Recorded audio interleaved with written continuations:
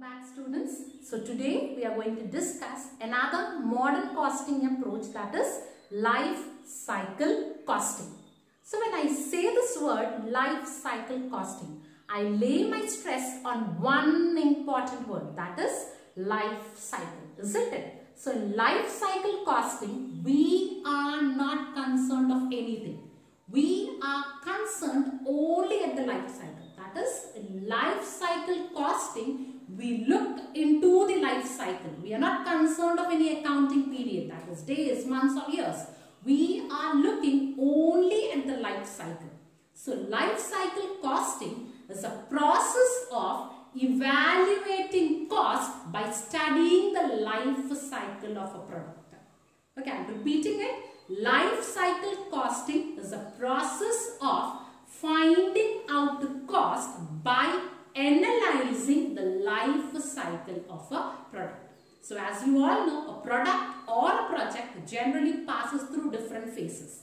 So when you evaluate the cost of a product or project on the basis of the different phases it involves, then it is termed as life cycle costing. Okay, so life cycle costing is a process of evaluating cost from the research and development phase, that is from the idea generation phase till the ultimate removal of product from the market. That cost is generally termed as life cycle cost. I am repeating it. So life cycle costing is evaluating cost from the research and development phase till the ultimate removal of product from the market is termed as life cycle costing. So under certain circumstances, what happens is, even a product is removed from the market, what you have to do is you have to provide sales service to the product, isn't it? For example, an Apple product is invented, it is running in the market, and one or the other day it is removed from the market, isn't it? So after removal, you have to provide certain after sales service, isn't it? Then a cost is involved. So in life cycle costing, after sales service cost is also included. Clear? So life cycle costing is finding out the cost of the product from the research and development phase till the ultimate disposal of the product, and also include the cost which is involved for providing after sales service. And this life cycle costing is mainly used by the management in decision making. That is, in order to fix a selling price for a product, or in order to take decision whether to make or buy a product, this life cycle costing is generally used. So let me give you an example of how this life cycle costing is used by the management in decision making.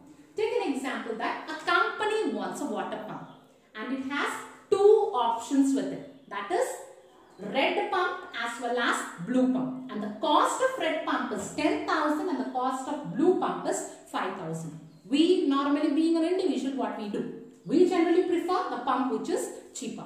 But what a company does is, it generally implies the concept of life cycle costing, and then it tries to find out which pump it has to buy. Okay, so what a company does is, it will generally calculate the life cycle costing. So once a pump is, take an example of a red pump. Once a pump is purchased, the purchase price is 10,000. And as the life goes on, that is, for the installation it takes 1,000, and for maintenance per year it takes 5,000, and power consumption it takes 4,000 per year, repair it takes 300, and disposal it takes 200.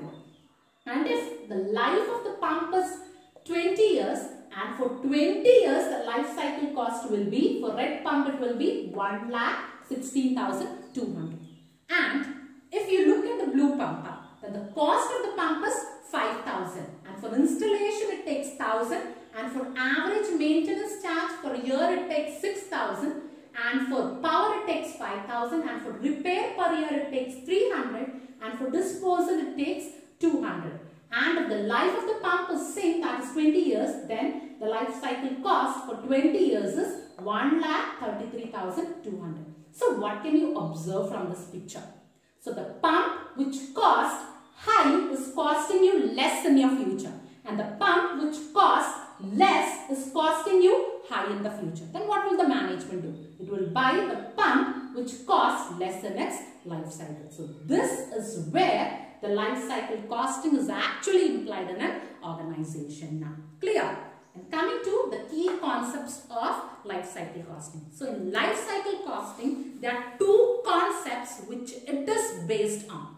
The first one is we don't look at the accounting period. In life cycle costing, as I placed a stress, we are concerned only of the life cycle. We are not concerned of the accounting period. That is months, years or days are not taken into consideration.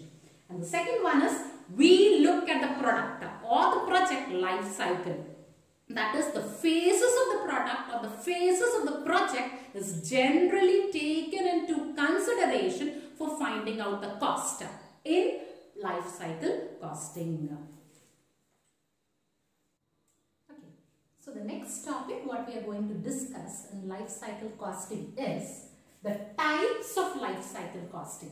So this life cycle costing is of two types. The first one is product life cycle costing and the second one is project life cycle costing. So product life cycle costing is when you are evaluating the cost of the product by studying the life cycle of a product. It is termed as product life cycle costing. I am repeating it. Product life cycle costing is evaluating the cost of the product by studying the entire life of the product. That is from the introduction stage to the decline stage. When you make a study and when you try to evaluate the cost of the product, it is termed as product life cycle costing. Okay. And the second type of life cycle costing is project life cycle costing. So this project life cycle costing is a method of evaluating cost of owning a physical asset.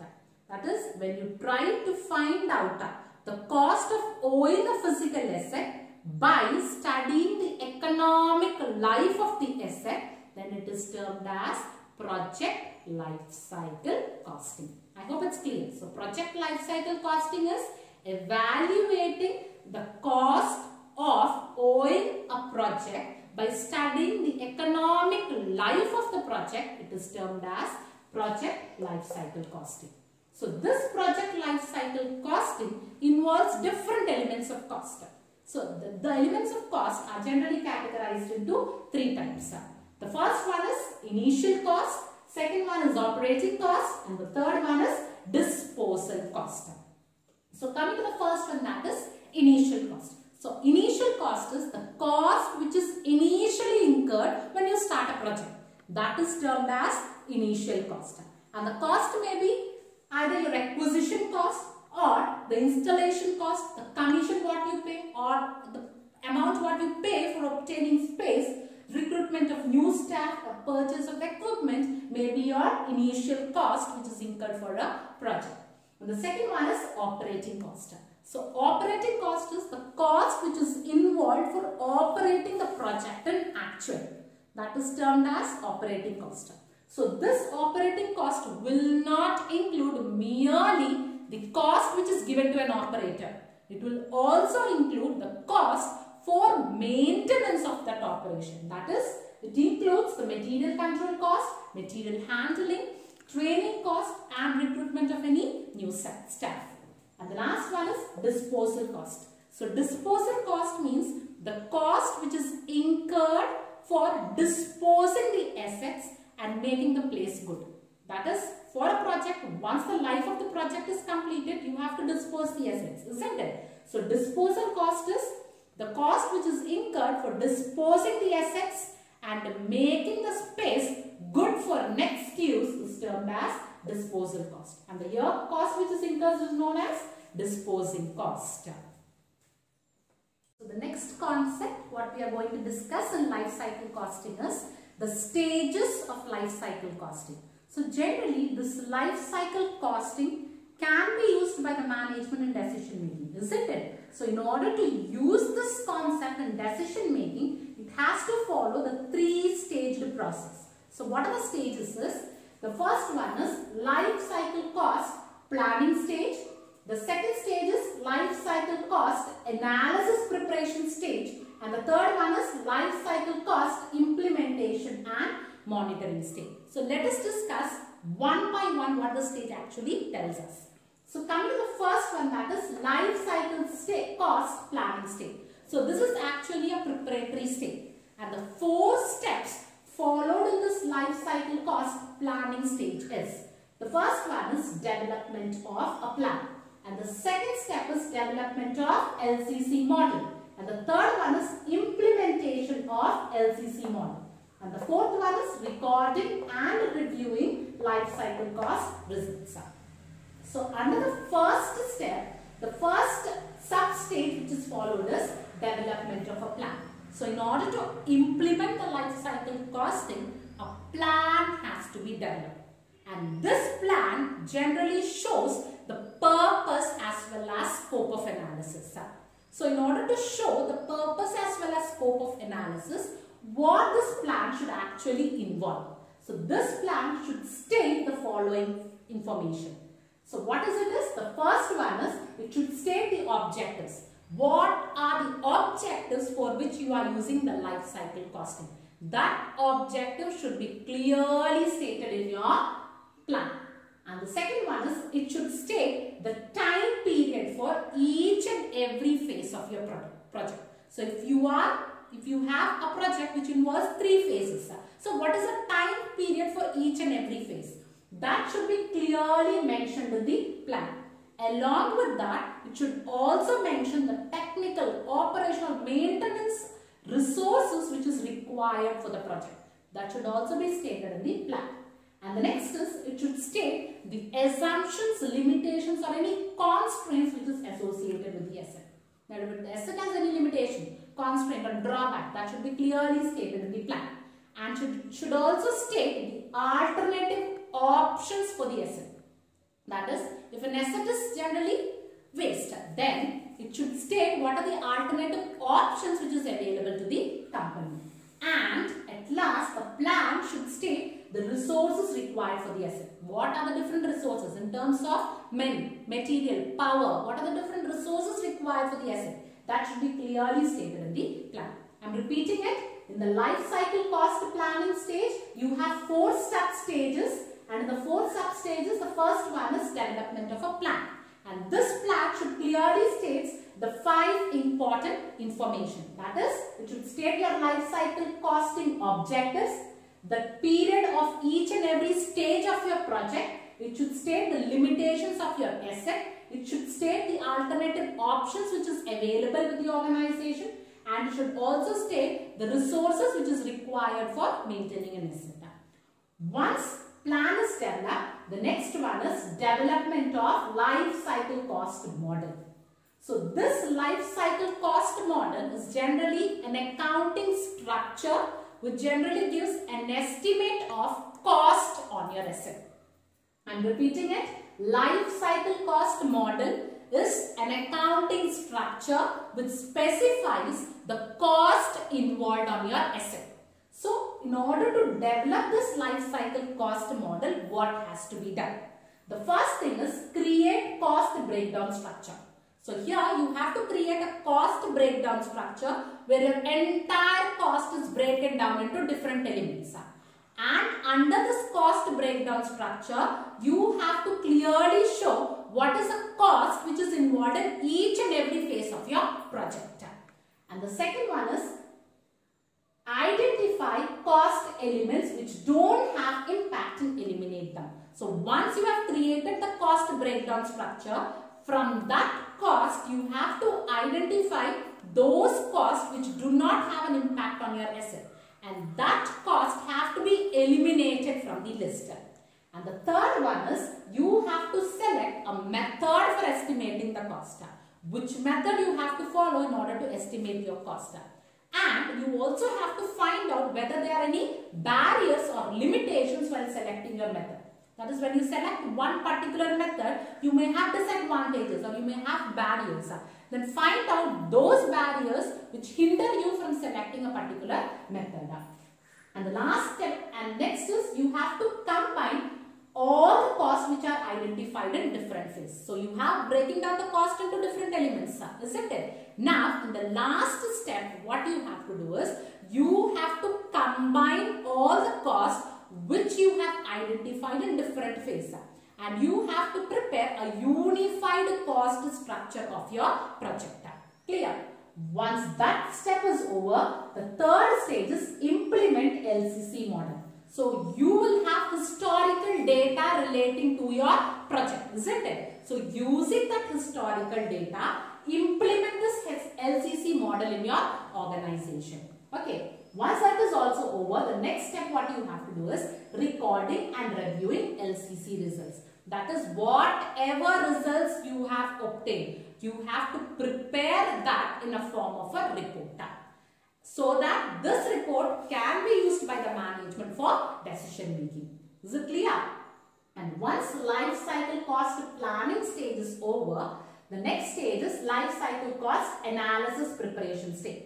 So this is a stage where life cycle cost model is practically implemented on the basis of actual data. I'm repeating it.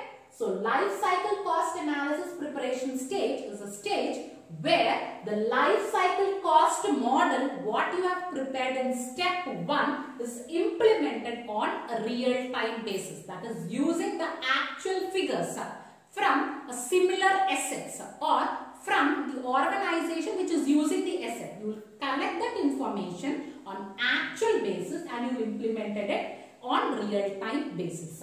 Clear? Once real-time implementation of this life cycle model is done, and the last step is life cycle cost implementation and monitoring. This is a stage where you generally verify the life cycle cost model in order to find the areas where cost saving can be done, in order to find out where future life cycle costs have to be decreased. This is how life cycle cost model is actually implemented. Once again, we have a picture. The first stage what we are doing is we are planning the life cycle cost. Under that you have 4 sub stages, that is development of a plan, development of LCC model, implementation of LCC model, recording and reviewing LCC results. So this is a stage where you are using historical data and you are implementing life cycle cost model. And the second stage is here you are using the actual data and you are implementing this LCC model. And under the third stage, you are reviewing your results in order to check whether any modification has to be done for saving your cost in the future. Okay. So this is about stages, and let's go on with the benefits of life cycle costing. So the first benefit what you have is comparison. So with the help of life cycle costing, you can easily make comparisons for selecting a project. Whether you have to select this project or another project, that selection can be made with the help of life cycle costing. And the second one is provides complete financial picture. So in life cycle costing, from the starting stage till the ending stage, you are including all the costs. So a correct financial picture of cost can be presented with the help of LCC. And the third one is decision making. So with the help of life cycle costing, you can make different important decisions like fixing selling price for a product or make or buy decisions that can be taken with the help of life cycle. And the fourth one is reduces investment risk, because you are estimating the cost from the start to the end. So your investment risk generally gets eliminated when you use LCC. And the last one is reliable planning. So with the help of life cycle costing, full detailed information of cost structure from the starting to the ending is available. Using this information, the management can plan a real source of what has to be done. Okay, so this is about the benefits. Thank you.